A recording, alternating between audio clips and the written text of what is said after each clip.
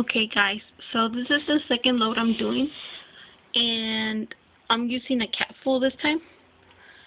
So let's pour it in. I think one of the reasons why it's so thick, it's because so it doesn't seep through the little holes. So I'm trying to shake everything out, and see, you see, it stays, it doesn't go through. And I'm guessing once the water's running, that's when it mixes with the rest of the clothes or blankets or towels, whatever it is that I am washing. So I had no problem with the washer, even though it's a front load, I was a little bit scared about that because I've been having issues with my washer and did not want to mess it up.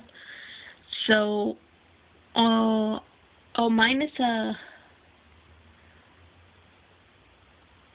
what is this? Oh, Frigidaire. I don't know if anybody has one. It's an Energy Star type of washer.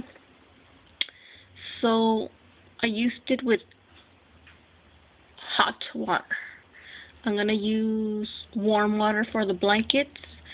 And I don't know if the hot, cold water makes any difference.